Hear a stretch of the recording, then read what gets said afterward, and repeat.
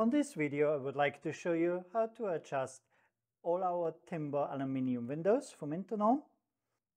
For this, you best have two tools. One is an 8mm spanner and a 4mm Allen key.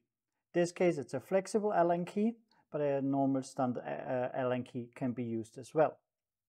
The first adjustment is the height adjustment.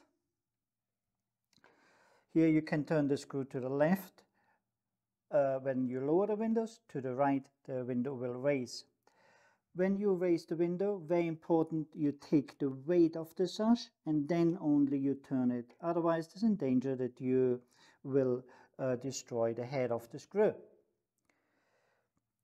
Carefully, when you adjust too high, the danger is that the pin on the bottom might come out of the guide when you close the window. So do not adjust it too high. The next adjustment is this one here, where you can turn and the sash will move this way or this way when it's closed. That means when the sash moves this way, it will go higher this side, and you use it when the sash would hit the keep when you close it.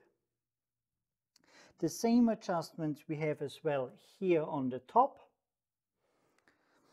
I have here a hardware just to show this. That is this screw. You put this Allen key in there and you turn it left and right, and with this the sash will move left and right. You move it to the left so that the sash comes up on this side. And the last adjustment would be here the cam. You have here the cam can move to the left or to the right in any of the directions. You will see here it's off center, the cam.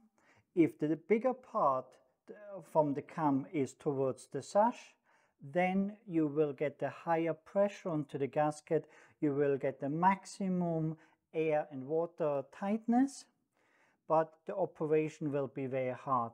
If you go the other directions, when the smaller part is towards the sash, then you will have an easier operation, but you reduce the water and air tightness. Additionally, I would strongly recommend to use the Internorm loop, especially in areas like this all the way around the sash, because this will make the whole operation much smoother and is very important. Good luck for your adjustments. Further details can be found in our Internorm manual, which comes with every Internorm delivery.